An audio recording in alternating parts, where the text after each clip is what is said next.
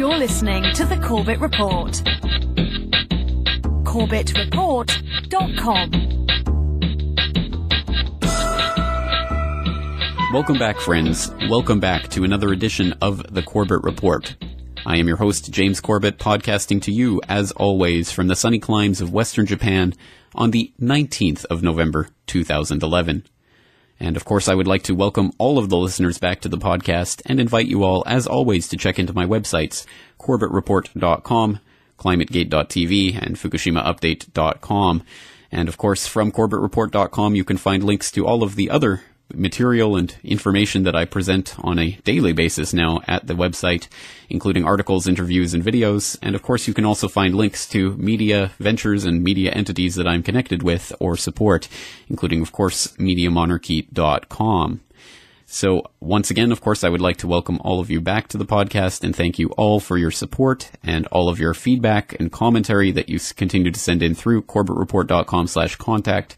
I'm trying to get to as many people as I can, but I just can't respond to it all, of course, as always. So if I haven't responded to your email, it's no personal offense. It's just I cannot physically respond to all of it. So on that note, once again, thank you all for your feedback and your support. It is all greatly appreciated in whatever form it comes. But today we have an absolute jam-packed podcast, even more so than usual. So let's get straight into today's episode. Welcome to episode 209 of the Corbett Report podcast, Requiem for the Suicided, Danny Casolaro. And unfortunately, this episode of Requiem for the Suicided, like every episode, begins with a tragic death. In West Virginia, authorities are investigating the mysterious death of a journalist and possible connections to the BCCI bank scandal and the weapons for Iran case. Wyatt Andrews tells us that puzzling tale. Freelance journalist Danny Casolaro told friends he was on to the political conspiracy of the century. He was meeting a source in West Virginia. He was about to discover all. Instead, his body was discovered in a hotel room with 12 slashes in his wrist. But when the local authorities ruled it suicide, the family said, no way. The housekeeper had taken calls threatening his life. And I pick it up telephone. I say, hello. And he say to me, you son of a bitch, you's dead. Despite that sounding straight from the movies, the medical examiner today held to the suicide finding, saying Casolaro apparently was alone. There were no other contusions, lacerations, or other trauma to the body that would indicate a struggle. In my heart, I remember Danny telling us, if I'm in an accident, don't believe it. Casolaro was probing a conspiracy he called the Octopus, which involved the Iranian hostage crisis, the Iran-Contra affair, with, believe it or not, all funds channeled through BCCI, the international bank charged with everything from money laundering to fraud. Inslaw, good afternoon. The common thread within Octopus is the infamous Inslaw affair, when a court ruled the Reagan Justice Department stole valuable law enforcement software from the Inslaw Corporation. Casolaro's theory is that right-wing zealots sold the software for profit.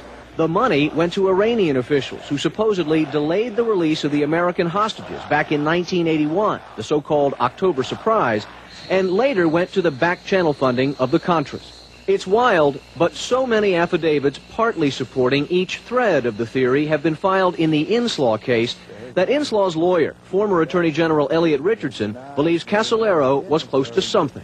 And now we have, with the death of Daniel Casolaro, what I think is a new and even more compelling reason for a full investigation. Unknown to his family, Casolaro suffered from MS. There was no publisher as yet committed to print his story. He was deeply in debt.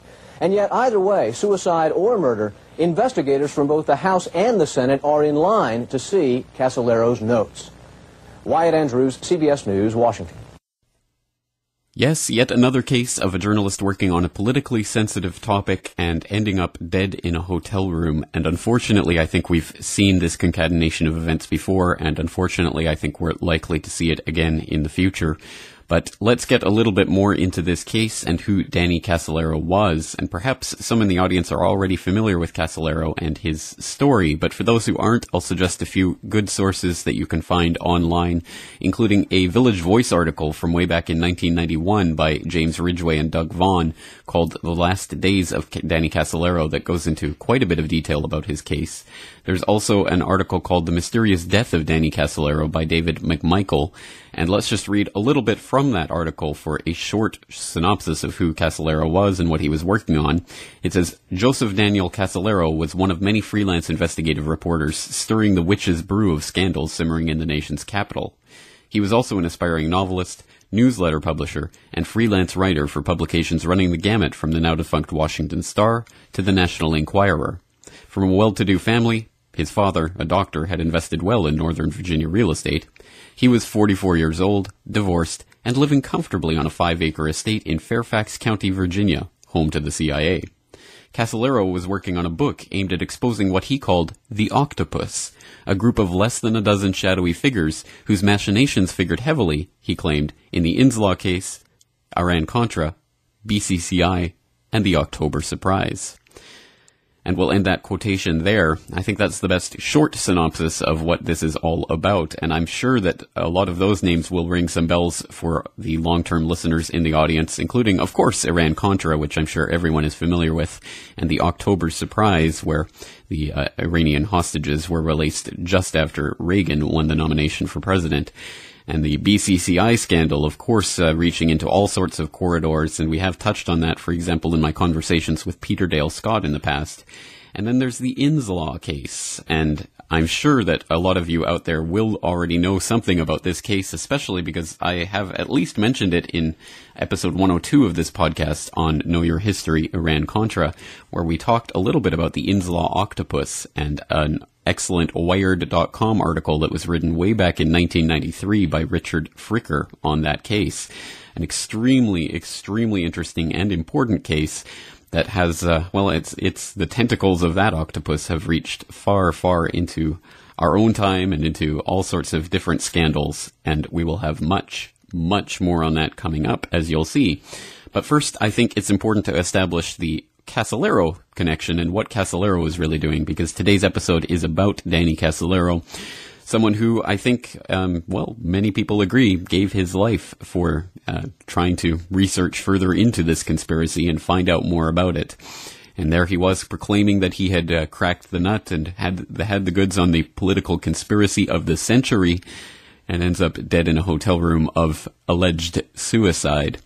Well, for the best overview of this case in audio form, of course, the best overview in general comes from those articles that I cited earlier, but the best audio documentary, I suppose, of what we are looking at today comes from, of all places, an Unsolved Mysteries episode from way back in the early 1990s, hosted, of course, by Robert Stack. So let's listen to that episode of Unsolved Mysteries where they go into the mystery of Danny Casolaro's death. Housekeeping! On what seemed like an ordinary Saturday afternoon in the summer of 1991, a housekeeper at the Sheraton Hotel opened room 517 for routine cleaning. Nothing could prepare her for what she found inside. Oh, God.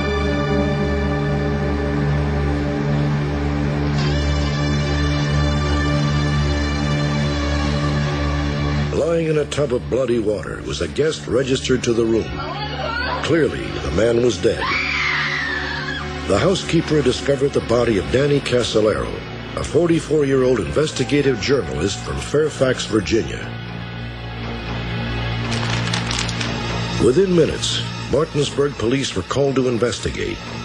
In the room, they found a brief suicide note which read, "To my loved ones, please forgive me, most especially my son, and be understanding.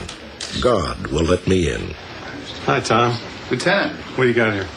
Seems pretty clear it's a suicide. We got a note here.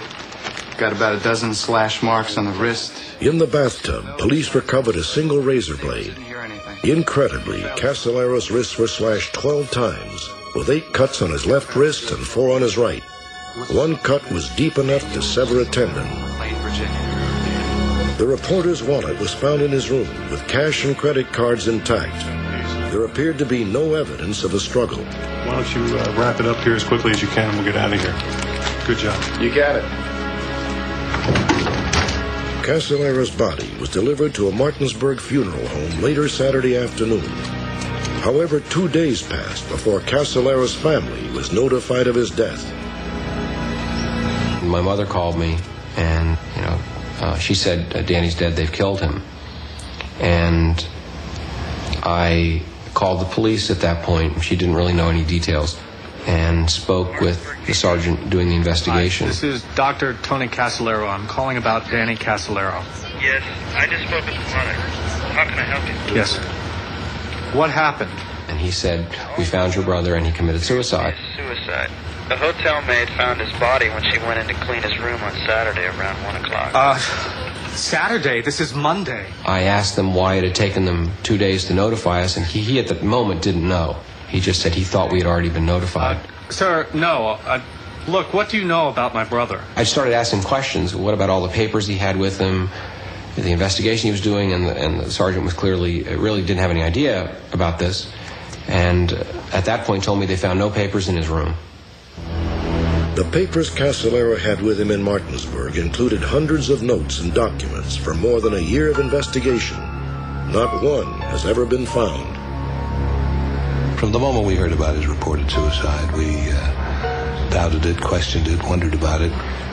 It was not his nature to kill himself, so we were suspicious from the first. And then the deeper we dug into it, the more suspicious we became. Suspicious circumstances surrounding the investigation of his alleged suicide. Danny Casolaro's fear of blood tests and other minor medical procedures was well known to his family. They found it incomprehensible that he committed suicide by slashing his wrists 12 times. Just days before his death, Danny Casolaro enthusiastically told friends he was close to breaking the story that had consumed him the past year. It had started as an inquiry into computer software theft, but soon mushroomed into a broad investigation of government corruption that Casolaro believed implicated U.S. Justice Department officials. Many suspect that Casolaro was silenced because he had found out too much.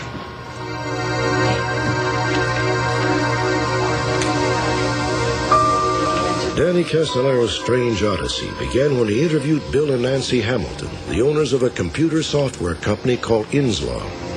First of all, when was the Promise software developed and what was it for? There's a big need for this kind of software. The Hamiltons had developed a powerful program called Promise that they claimed revolutionized information management by law enforcement agencies. In 1980, the U.S. Justice Department purchased the Inslaw software to handle their millions of case files. Initially, the program earned high praise and handsome returns for Inslaw. Then the climate of justice suddenly changed. What we'll do first is bring up a menu. At the beginning of the second year of the 3-year contract, the Justice Department began to withhold payments from Inslaw. And they withheld $2 million from Inslaw, drove Inslaw into Chapter 11 bankruptcy. The Hamiltons then discovered that the Canadian government had acquired their software, despite the fact that Inslaw had never sold the program to Canada. What sort of funny things started happening? The Hamiltons told Casolaro that they were mystified by illegal sales of their software until they spoke to a man named Michael Riconosciuto. He claimed to have worked for the CIA on numerous top-secret projects. Riconosciuto agreed to talk to unsolved mysteries about the unauthorized use of Inslaw's software by clandestine agencies. Well, the parties that were involved in the distribution of this software were involved in covert operations. And they were involved in Nicaragua and Central America, and they were involved in operations in the Middle East. And yes, I have direct knowledge of funds from the sale of this product being used to finance those operations. As early as August of 1989, the brewing Inslaw scandal had drawn the attention of Congress, and the House Judiciary Committee opened a formal inquest. The report describes the committee's investigation into serious allegations that high-level Department of Justice officials were involved in a criminal conspiracy to force Inslaw, a small computer company, out of business, steal its... Michael Riconosciuto began telling his story to committee investigators. Within a week of submitting his sworn affidavit to the committee, Riconosciuto was arrested on drug charges by agents of the Justice Department. He is currently being held in federal custody in Chicago, Illinois. The committee will reconvene. While the drug conviction taints Riconosciuto's credibility, the committee also heard from a witness with impeccable credentials, Elliot Richardson. Now legal counsel for the Hamiltons, Richardson was Attorney General under Richard Nixon. In 1973, Richardson had resigned rather than participate in the Watergate cover-up. There is simply too much to be ignored. In the case of Inslaw, there's a spreading radius of circumstantial evidence which, at its outer reaches, entails a far more sinister kind of conspiracy than anything revealed in Watergate. Do you have any information as to whether or not they acquired the promised software? After months of investigation, Casolaro believed he had uncovered an unsavory network of U.S. officials, organized crime members, and intelligence agents. He called it the Octopus. System, or is that being used by their intelligence operations? Casolaro claimed the Octopus was at the root of not only the Inslaw affair, but the Iran-Contra scandal, BCCI, BNL, and even the now largely discredited October surprise. In short, just about every major scandal of the 1980s. You have pretty direct connections with some of the underworld crime figures now. The deeper Casolaro went in search of the Octopus, the more he found himself on intimate terms with shadowy characters. Danny Casolaro stepped into a world that he didn't belong in. The type of people that he became involved with lie just as a matter of course. I think after a while, some don't even know what the real truth is. They lie, they cheat. There are people who've been involved in numerous murders, dealing drugs, dealing arms. And Danny Casolaro thought he could find his way through this labyrinth by himself. And that was a mistake. Are they serious? I don't know.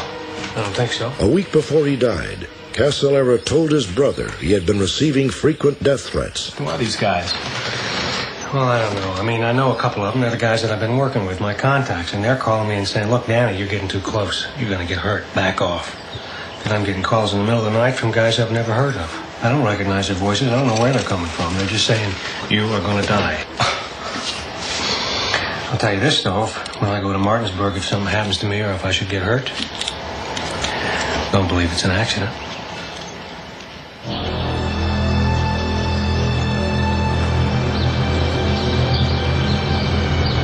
With briefcases full of notes and documents, Casolaro arrived in Martinsburg to meet with several informants and conclude his investigation. He had been tracking the finances of the Octopus and believed one of his new contacts would deliver key evidence. Danny had a source there inside the IRS's computer data center that was giving him hard copy printouts of IRS information on certain specific targets that Danny was after. William Turner? You are? Danny Casolaro? Get in. The day before he died, Casolaro met with another source, William Turner, a former employee of a major defense contractor. You got some documentation? You have some for me? Driver's license. According to Turner, he handed over paperwork documenting corruption that Casolaro believed was tied to the Octopus. Housekeeping. Within 24 hours, Casolaro would be found dead, and Turner's documents would disappear along with the rest of Casolaro's papers. In response to the controversy surrounding Casolaro's death, authorities in West Virginia convened a formal inquest, including a complete autopsy. The assistant medical examiner for the state of West Virginia. He said, well, you know, he's already been embalmed, and that's going to make it a little difficult. And I said, what are you talking about? He's already been embalmed.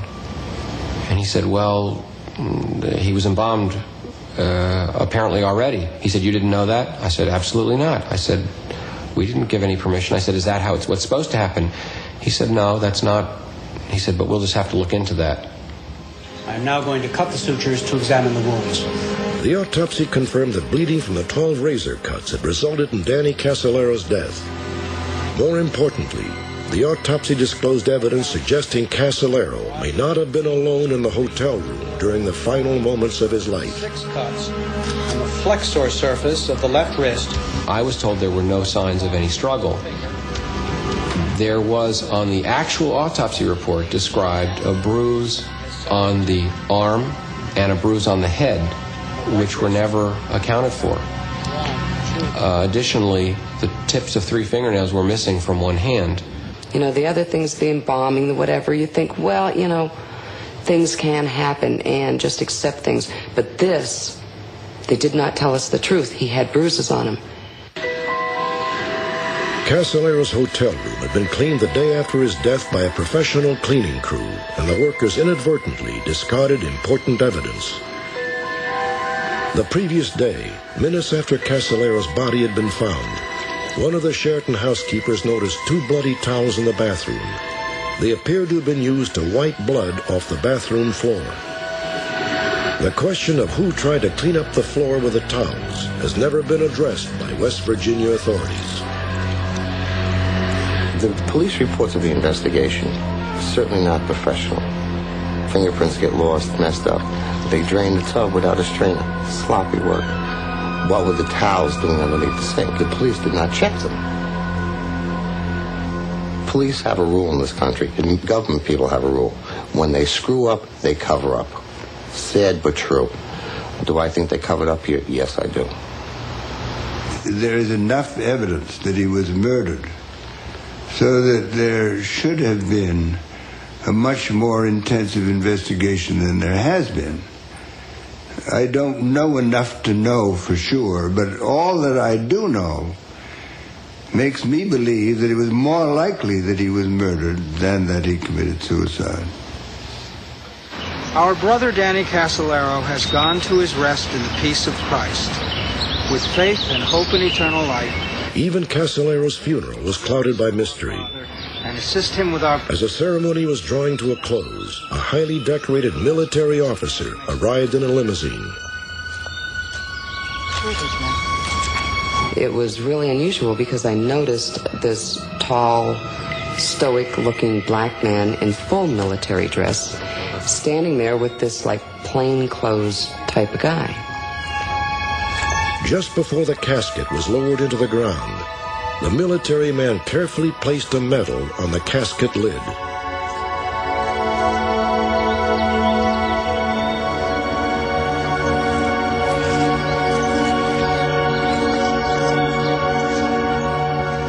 And we went back to Frances's house, Danny's mother's house, and I said, Frances, who was the military man?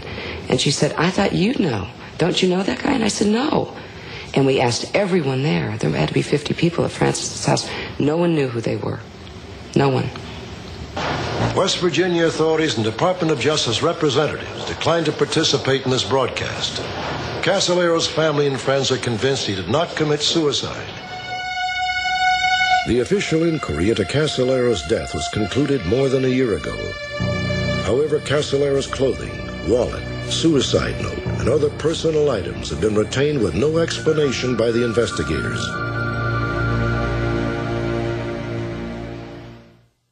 So there is the unsolved mystery. On the one hand, we have a simple suicide with a note, no signs of struggle or contusions or anything else, with some sloppy investigative and police work after the fact, but really nothing to get concerned about. On the other hand, we have a murder that was perpetrated for the purposes of keeping whatever was in Danny Casolaro's notes from coming to the attention of the public. Is it really undecidable which one is the case? Well, for even more on this story and the very, very odd nature of Danny Casolaro's death, we're going to turn to an excerpt from an excellent interview that I would like to commend to your attention, and of course I will put in the link to the full interview in the documentation notes, so I certainly hope that you'll give it a listen. It's a really, really in-depth 2.5-hour conversation between my good friend James Evan Pilato of MediaMonarchy.com and Albert Lanier, a freelance journalist, about the Danny Casolaro case and the Inslaw Octopus and how all of this ties in. We're going to be listening to a short excerpt from that 2.5-hour in-depth conversation, just talking about the very strange nature of Casolaro's death and all of the things that just don't add up to a regular suicide. So let's take a listen to that conversation. Now, when Casolaro was found, he was found in room 517 of the Sheridan, I think, Martinsburg Inn. I think that's the formal name of it. His body was found in the bathroom. Now, it was a tub that was basically a bloody water. So he's found in a tub of bloody water. There supposedly was not only blood on the floor, which was a tile floor, but also on the wall. The reason why I point this out is that Casolaro's friends and family say that he was squeamish about blood. He didn't even want to get a blood test. He was supposed to get a blood test for something, which escapes my mind at that point. But he was supposed to get a blood test. He was very squeamish about blood and about blood tests. I think even his brother, Tony, has said this. His brother is a physician. Casolaro's dad was also a doctor. He was an obstetrician, from what I understand. So they would probably know if he was squeamish about blood. That's one of the strongest things from everything that I've read, even from the profiles on Unsolved Mysteries people can check out online. And the Current Affair, which is also online. People can go to YouTube and check those out. And I recommend they do. That's one of the strongest things that emerge is, in terms of the details of Casolaro's life, is that he was squeamish about blood. So, you have a man in a blood-filled tub of water, blood on the floor and blood on the wall. My understanding is there were also bloody towels that were on the floor. Those were later disposed of, from what I understand. So, Casolaro's body was discovered, I believe, by a maid at the hotel. She called, I think, a maintenance man, and he looked into it, and then they called the police. And they came in. Now, Casolaro's body had about 12 cuts. Or should I say, his arms had 12 cuts. Not his wrists, his arms. I believe there was 8. Let me see here. I think you had 8 on one arm and you had about 4 on the other. At least one of the cuts sliced into the tendon. That means that it went beyond the skin. Tendons over the bone, right? So if it sliced beneath the skin and into the tendon, it's a strong cut. So basically, how would someone that squeamish slash the hell out of themselves so deep they're cutting tendons, a dozen times? Interesting detail number 1. Why would somebody who's afraid of blood tests, as you mentioned, squeamish, why would they cut themselves? Why would they commit suicide in such a manner? To me, this is one of the first details, or I call it interesting details, of this case that don't quite jive. Well, I was going to say there's also, notes of, you mentioned the towels that almost looked as though someone had kind of, how you throw a towel down and use your foot to wipe something up, as if something had been moved around. Right. So basically the murder scene is completely suspicious. Well, the official, remember what the police in Martinsburg classified it as, a suicide. Mm-hmm. Now, which sounds like something out of Arkansas, where folks die of, laying on train tracks, and it's, ruled suicide. Oh yes. But yes. that's a whole other. That's a whole other. That's a whole other case. I'm familiar with that case, so that's a whole other case. But in this case, that's why I mentioned the blood. See, you have this blood, from what I've read, you had blood, not only bloody water in the tub, but on the floor, the wall. Again, the interesting detail, all these cuts. That's just, so we've got those details. Now then, here's another aspect. The body was found, obviously the police came, they took it away. The body was, I believe, looked over, examined. What happened is the body ended up being embalmed. Now, the body's found on a Saturday. The relatives of Danny Casolaro are informed on Monday. So nearly a couple of days go by.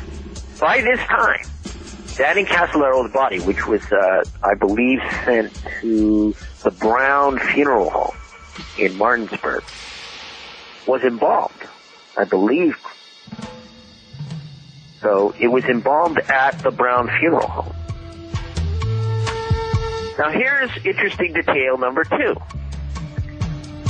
Why is it that a body, which has just recently been not only discovered, but removed from the site of death, supposedly, why would it then be embalmed in less than a couple of days? I mean, this is a violation of West Virginia law. If this was supposedly your average suicide or your average death in a place like Martinsburg or any other place, why would you rush to embalm? Why would you rush to even mess with the body and preserve it in that sort of state? Why would there be a need for that? The family didn't get permission. In fact, they weren't even notified until Monday. By that time, he'd already been involved. Mm-hmm.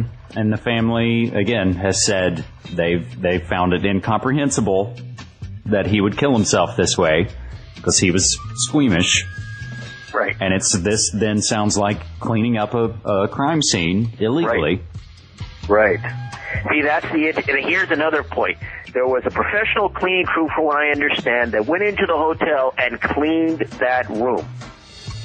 In the meantime, all of these potential clues, whether it's clues that would lead to suicide or lead to murder, however you want to look at it, they were tossed out, thrown out in the course of this cleaning.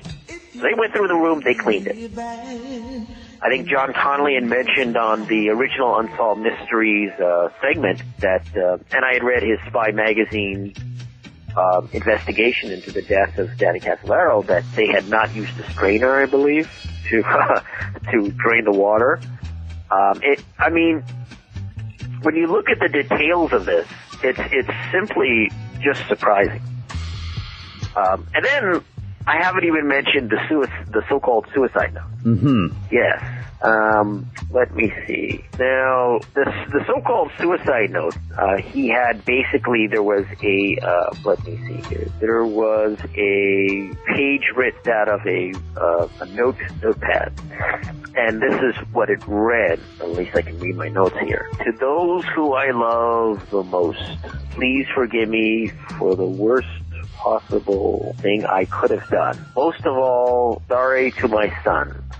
I know deep down that God will let me in. Now, my understanding is that Casolaro was not religious, and that his style of writing was a bit more on the flowery or wordy side. Friends have actually described him. He wasn't an investigative journalist. Danny was a poet. And so this last note is very flat and very religious. Yeah, and that last line is, I know deep down inside that God will let me in. Yes, I know deep down inside that God will let me in. Yeah, interesting detail number 3, at least for me.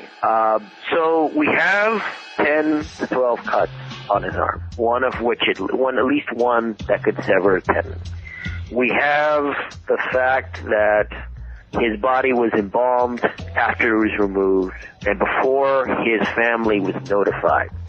And we have his suicide note, which which, as you clearly state, is written in a kind of flat tone, not befitting someone who had far more literary aspirations, obviously, as a writer, than this would imply, and who was supposedly not religious, at least from what I've read. All of this seems to indicate that things are not what they seem, to put it mildly, in this case. And then you have the autopsy, which I believe was performed at the University of Virginia. Mm-hmm. And in the autopsy, my understanding is that I think there was a little alcohol that was found, but you also had antidepressants in Casolaro's system. Now, my understanding is that he had no prescription for these antidepressants. Or at least there hasn't been any evidence that I'm aware of. Nothing's turned up that implies that he was, taking this on prescription. Also in the autopsy, there was a bruise on his head, and I believe there was also a bruise on his arm. And I also understand that his nails were possibly broken, and according to the Unsolved Mysteries segment, the original one, the tops of his fingers were gone. The tops of at least 3 fingers on one hand were gone. So, like the very, very tip top of his fingers, I gathered, were gone. So, my understanding is that his nails were not examined, looked at for tissue that would indicate whether he had fought anyone or grabbed any skin underneath, because if you fight someone, perhaps if you get a good grab, struggle. Yeah. If there was a struggle, then grab some skin. Right? Nothing like that. Also, he had, so that's another, you could call it interesting detail number 4, or details number 4. Also the fact that he had supposedly symptoms of multiple sclerosis. And this is seen as a reason for his suicide. Now, it's a plausible reason. I'll grant that. It's a plausible reason. But there's no indication that he exhibited any symptoms of MS, at least at the time that he was alive. And I guess I would call this, it would be, interesting detail number 5? We're at the 5 now? Mm-hmm. So, here we have the death of Danny Casolaro, and I've just mentioned the details. Right? Well, and I was going to say that we've kind of discussed all the interesting things that were found at the scene, but maybe let's move to what wasn't found at the scene. Right. His notes. His papers. Supposedly, I think he had packed up a black bag, and black bag had a lot of his notes and his papers. All the notes and papers that he had brought with him to the hotel. That dealt with the Octopus, that dealt perhaps maybe with In's Law or various aspects of In's Law, they were gone. They weren't there in the hotel. And certainly the police said that they didn't know anything about any such papers. They didn't recover any. They weren't there, according to the police. So that's also very significant. That's another very significant detail. His papers were gone. Missing. So that begs the question, obviously, who took them? We don't know. So when you add up all of these factors, it results in a very strange occurrence, to put it mildly. Interesting details indeed. Well, once again, I will commend that interview to your attention so that you listen to it in its entirety, where James and Albert get into even more detail about the case and how it connects into the In's Law Octopus. But suffice it to say that the common reasons that are given for a possible suicide by Danny Casolaro just do not hold up to scrutiny. The idea that this person committed suicide because he had been diagnosed with MS, which he was showing no symptoms of yet, Well, in some cases that holds some credibility, but in this case, are we expected to believe that as he was working on this novel and just about to finish it and was clearly excited about this and telling people about his research, and he goes all the way to Virginia with a bunch of his papers, in fact, all of the notes and drafts of the novel that he'd been working on all this time, to do meetings to finish up the final draft of this book. And he goes to a hotel room in the middle of Virginia to commit suicide because of MS, and then all of his papers are somehow missing. Again, that just does not add up. Also, the idea that he had been in monetary troubles and thus took his life because of that also does not add up when one realizes that he was living on a 5-acre estate, which he was in the process of selling, which would have provided several $100,000 worth of funds right there. Plus, he was employing a full-time housekeeper, so it's not like he was in dire financial straits at that exact moment at any rate. So again, the reasons commonly given for why he might have done this just do not add up, and all of the suspicious circumstances combined with the fact that all of his notes and all of the things that he was working on at the time went missing after his death, well, I think we can all see that this adds up to something much more sinister. And on that note, I suppose it's time that we actually start taking an investigation into what it was that he was working on. And again, I have talked about the Inslaw octopus before on this podcast, but I think we need to flesh it out in further detail and bring us all up to speed on what's going on here.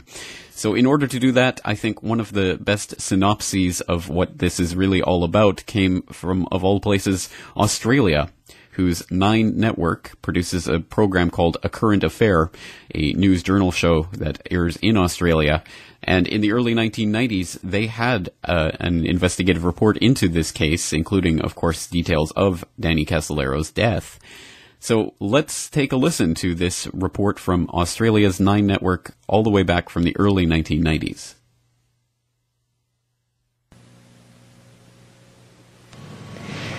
Hello, thanks for joining us. Tonight, the international spy scandal with an Australian connection, and later we'll talk to South Africa's Foreign Minister Pik Botha, a man on a mission to improve relations between Canberra and Pretoria. It's a spy scandal that's already rocked the White House, an intrigue that could threaten the presidency of George Bush. This story centres on incredible allegations of spying on a scale never before imagined. It involves America's Central Intelligence Agency selling computer programs to foreign nations. These programs allegedly allowed the CIA to spy on the intelligence agencies that bought it. And one of the purchasers was Australia. We've been able to track down 2 key witnesses to those dealings, witnesses who are now in fear of their lives. Michael Holmes reports. It may be the most bizarre spy story ever. A story of corruption and betrayal at the highest levels of the American government. A story of hostages used as pawns. Of the CIA spying on its friends. Of murders made to look like suicides. I think it's about time to get the whole story out. His name is Ari Ben-Menashe. He's a former Israeli intelligence agent. Once it's out, there's no reason to hurt me physically anymore. And today, he is hiding in Australia, in fear, he says, of his life. So many people in the last 10 years who were working for the various governments on these issues, due to cover-ups, died mysteriously.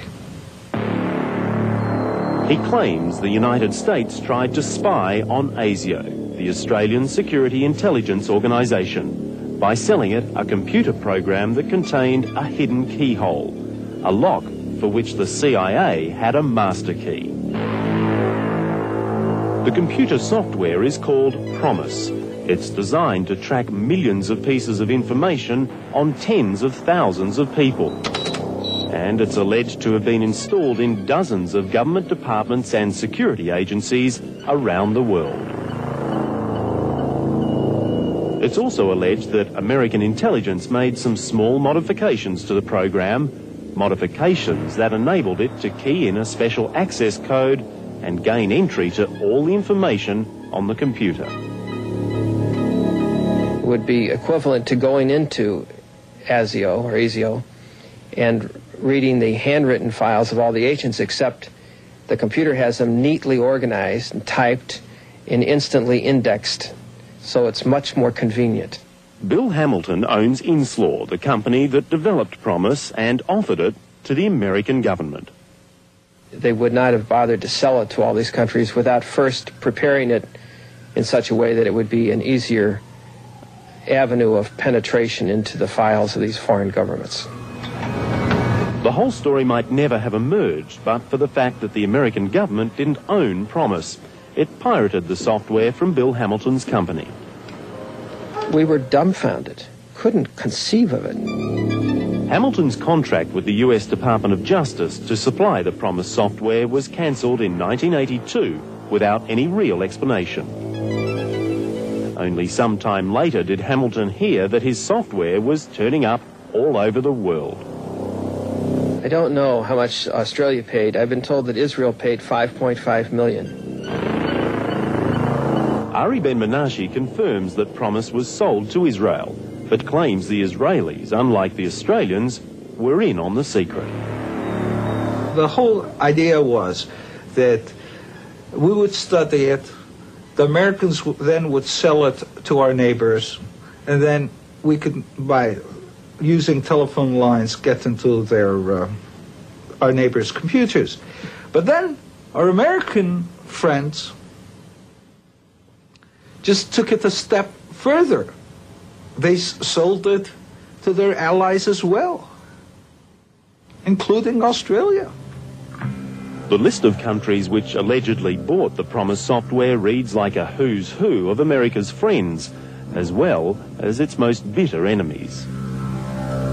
Is spying on your friends considered a fair thing to do in the intelligence world? Oh, it is. It's always done. Using a Trojan horse to go inside the agency, that gets a little aggressive, you know.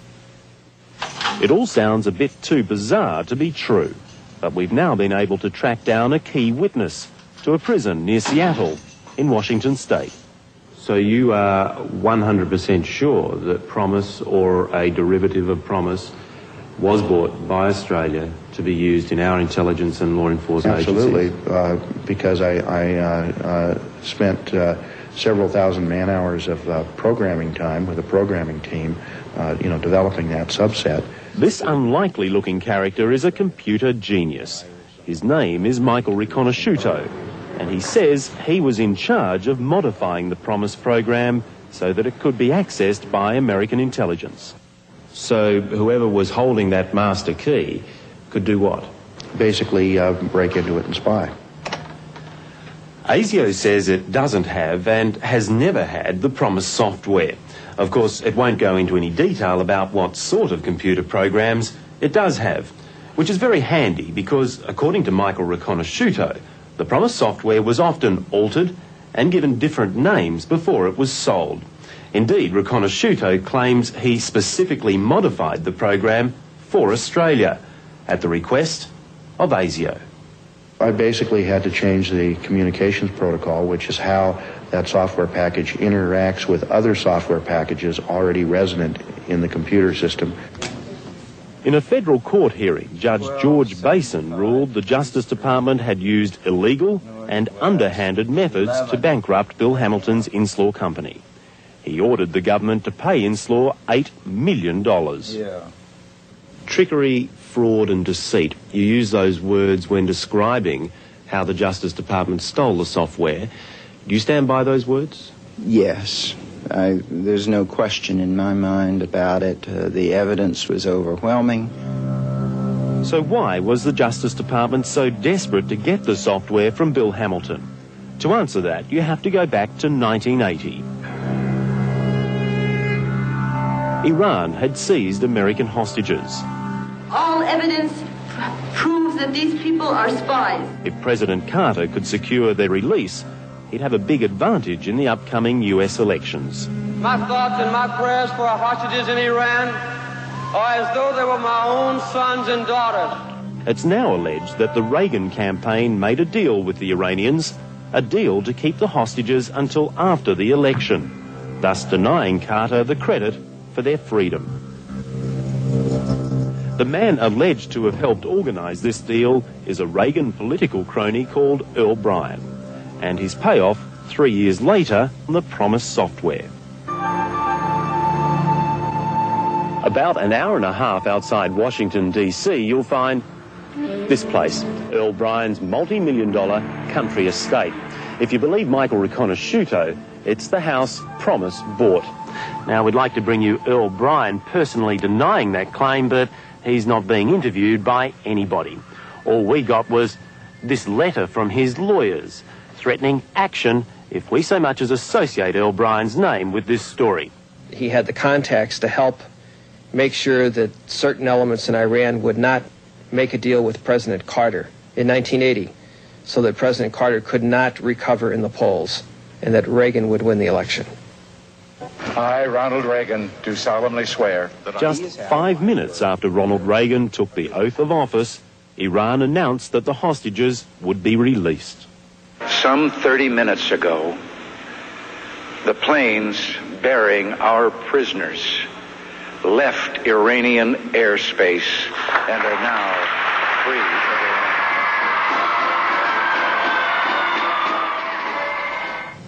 And the story doesn't end there. In a moment, the murders that have been linked to the spy scandal.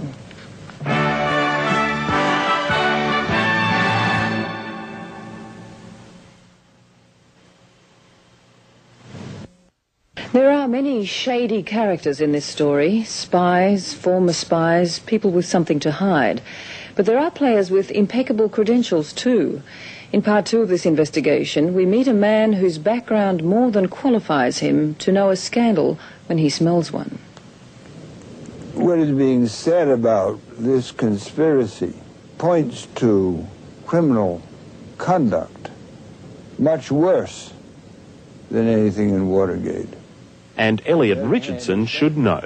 17 years ago, he resigned as U.S. Attorney General on a matter of principle after clashing with Richard Nixon during the Watergate scandal. Today, Richardson is legal counsel for Inslaw, and once again, he has the White House in his sights. It might be reluctant to have it emerge that the U.S. government had, through clandestine means, planted software on foreign intelligence agencies so that the U.S. would be better able, as the phrase goes, to read their mail.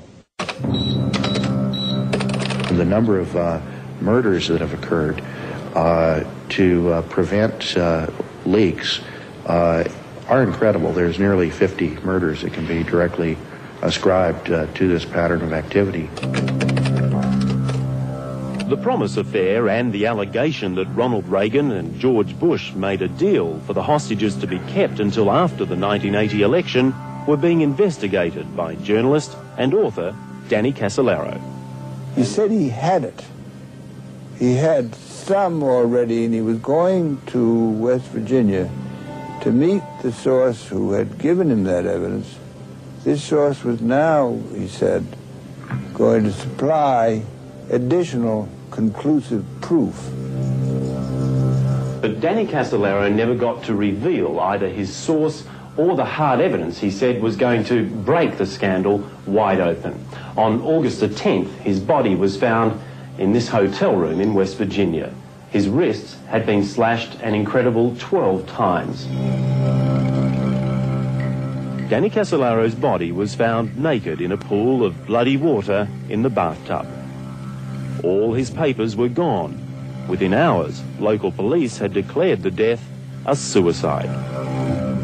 You have a case of forensic artistry, shall we say, where you have professionally trained people that set up a crime scene, and they make it phenomenally difficult for investigators to backtrack, make a murder look like a suicide. His body was embalmed by Monday morning by the time we found out. That is against the law in West Virginia. His body was embalmed without family consent. That certainly makes an autopsy a little more difficult. Tony Casolaro says his brother Danny, pictured here at a nephew's birthday, just wasn't the suicidal type. He was describing for me a few weeks before he died what he was doing and some of the people involved. And he said a lot of accidents had happened to people who were working on the things that he had been working on. He said, you know, if an accident happens to me, don't believe it. But bad things seem to happen to people who make waves in the Inslaw affair. Earlier this year, Michael Riconosciuto contacted Bill Hamilton and signed a sworn affidavit for Hamilton's lawsuit against the Justice Department. Do you believe Michael Riconosciuto did alter the software as he claimed he did? Yes, I do. Almost immediately, Riconosciuto was contacted by a Justice Department official and given a very clear message. Back off or else. Less than 2 weeks after that threat, Michael Riconosciuto was arrested on drug charges. My main concern right now is staying alive and protecting my family. Right. And remember Judge Basin, who found in favour of Inslaw against the Justice Department. Right.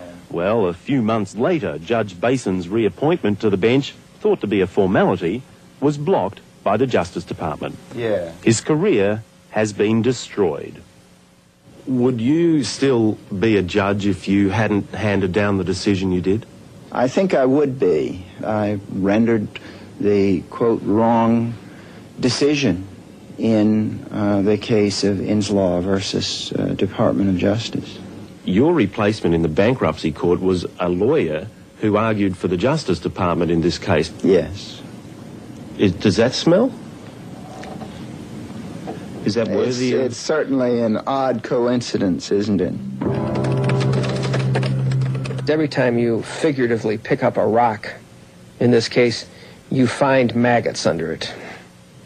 Michael Holmes reporting on the saga that is now the subject of a U.S. congressional inquiry. Next up, South Africa's... Maggots under every rock, exactly. Well, that, of course, was Bill Hamilton, the owner of Inslaw, who, of course, had his Promise software stolen by the Justice Department, something that was ruled upon in a court of law, but, of course, the wheels of justice served to overturn that ruling. But at any rate, that is an incredibly important and somewhat complex story. So, before we get too much into that particular aspect of all of this, let's just reflect on something that we just heard at the end of that report, where they indicated that this case has been tied not only to the mysterious death of Danny Casolaro, but to, as one of the people involved in that report said, over 50 cases of death can be tied back to this Inslaw Octopus scandal. And that is exactly what we want to pick up next in this thread, in this web of deception that's going on here. And in order to do that, we'll turn to an article from tvnewslies.org titled Exposing the Labyrinth of Institutionalized Crime in the United States, the Promise Software Scandal, which reads in part, quote, on September 27th, 1994, the U.S. Department of Justice released a 187-page report on Inslaw's allegations, 62 pages of which were exclusively devoted to the death of Danny Casolaro. On pages 166, 167 of the DOJ report, it noted, quote, during forensic testing, the West Virginia State Police Crime Laboratory found a folded piece of paper inside Mr. Casolaro's left shoe. The shoe had been found in room 517 next to the bed. The writing was Mr. Casolaro's, end quote. The documents and briefcase that Casolaro took to Martinsburg were missing and never recovered, but the note hidden in his shoe contained an outline for a chapter of his book, Behold a Pale Horse. The outline on the piece of paper read as follows. Chapter on 1980. Terrorist Underground, Afghanistan, Mideast, Iran. John Philip Nichols after arrival. Indian Reservation. Fred Alvarez. Paul Maraska. Philip Arthur Dempson, Thompson, Fresno Hercules, Bill Kilpatrick, The Big Tex, Recono, San Francisco, finish up chapter with Paul M. and Fred A. Ord. There was no indication why Casolaro had put this piece of paper inside his shoe, but the last words on the note clearly revealed where his investigation had ended, i.e. finish up chapter with Paul Maraska and Fred Alvarez. And we'll leave that quote there. But let's turn to the next part of this unfolding saga, which, again, the tentacles reach far and wide into the past and into our present. So let's pick up that part of the story with this report from KESQ News from 2008. It's a story you will only see on News Channel 3 at 11. Department of Justice officials were involved in a criminal conspiracy to force Inslaw, a small computer company, out of business. A top-secret government computer program comes back to haunt the U.S. Tonight, you'll see how that program is now being connected to multiple local murder cases. It's 11 o'clock, time for news. Now, from the Desert's news leader, KESQ News Channel 3 HD at 11. Hello, I'm Tamara DeMonte. And I'm John White. There are new developments tonight in a year-long News Channel 3 investigation. The Riverside County Sheriff's Department is looking into possible connections between a triple murder back in 1981 and a murder-suicide in 2005 that claimed 6 lives. It's a story you will only see right here on News Channel 3 at 11. The reporter, Nathan Baca. John Tamara, we have internal documents from the Cold Case Division of the Riverside County Sheriff's Department showing the depth of the investigation. We will not reveal the investigator's identity at this time since the documents show their lives may be in danger. Now we are learning the murders may be a cover-up for one of the federal government's most secret computer programs. Promise is the name of one of the government's most secret computer database programs. Computer programmer Michael Riconosciuto wrote in this affidavit that major modifications to the program were made here in Indio. On July 1st, 1981, Fred Alvarez, his girlfriend Patty Castro, and friend Ralph Boger were shot to death here on Bob Hope Drive in Rancho Mirage. There was a house here that has since been bulldozed. Nobody was ever arrested for the shooting. Family friends say Cabazon Band of Mission Indians Vice Chairman Fred Alvarez was going to blow the whistle on this. Documents from the early 1980s showing a business partnership between defense contractor Wackenhut Services and Cabazon manager John Philip Nichols to form Cabazon Arms. One of their alleged projects was the Promise computer program. Database and pattern recognition software was a new source of information and power in the early 1980s. It starts when the program's designers, Inslaw Corporation, accused the U.S. Justice Department of stealing the software for their own foreign policy purposes. This programmer testified he altered the program to create what's called a back door to allow government spying. This happened while working on Cabazon Indian sovereign land. Well, the parties that were involved in the distribution of this software were involved in covert operations, and they were involved in Nicaragua and Central America, and they were involved in operations in the Middle East. This U.S. Justice Department memo from 1985 shows the Promise software was being sold to Middle Eastern arms dealers and wanted no paperwork or customs inspections to interfere. Even unsolved mysteries got on the case when the last journalist to investigate this spy scandal was found dead in his hotel room. Danny Casolaro's wrists were slashed in 1991. It was ruled a suicide, but his reporter notes disappeared, and the book on the conspiracy he was to title Indio was never finished. Congressional hearings were held in 1992. It describes the committee's investigation into serious allegations that high-level Department of Justice officials were involved in a criminal conspiracy to force Inslaw, a small computer company, out of business. The hearings ended inconclusively. The Promise software was allegedly altered on tribal land in India with a lack of federal oversight. And just like Microsoft Windows, the database program kept up with the times, upgraded several times over the years. But Promise came back to haunt America in ways never imagined. A disturbing indication that Robert Hansen, the FBI man accused of spying for the Russians in what officials said at the time of his arrest was a massive security breach, ended up helping Osama bin Laden. As correspondent Carl Cameron reports, Hansen sold the Russians an extremely sensitive piece of U.S. technology, and the indications are that they, in turn, sold it to bin Laden's al-Qaeda terrorist network. From an office in India to foreign capitals all over the world, several murder investigations are connected to this spy scandal. Whether answers can still be found 27 years later remains in the hands of the Sheriff's Cold Case Squad. The internal documents we've obtained and confidential interviews we've done reveal the Riverside County Sheriff's Cold Case Squad is investigating whether DA investigator David McGowan was on this 27-year-old murder case before his 2005 death. We are still looking into whether they've concluded that angle of their questioning.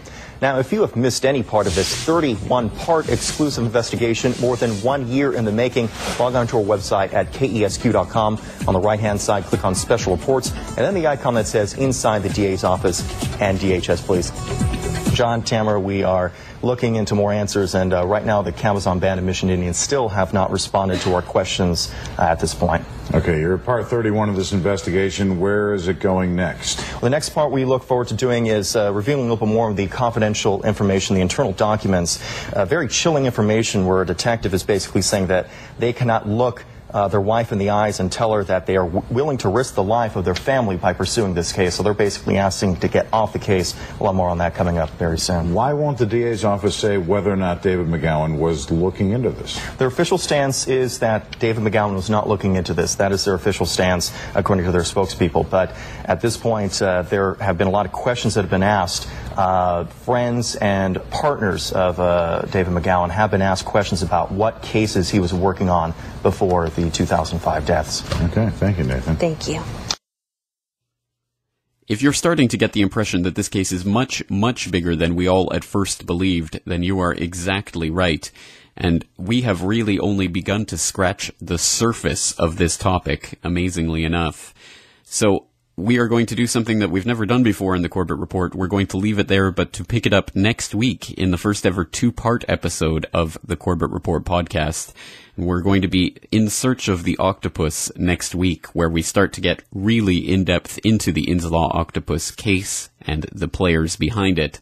And let me use this opportunity, of course, to say what does not need to be said, but has to be said on the record at any rate, that of course I value my life dearly, and I have absolutely no plans of ever committing suicide or anything of that sort. A caveat that might seem unnecessary at some point, but unfortunately, as we see with people like Casolaro and so many others that we've looked at in previous episodes of this podcast, something that needs to be put clearly on the record, because unfortunately, people who investigate these types of things have a nasty habit of having bad things happening to them. And if anything happens to myself, of course, do not believe it.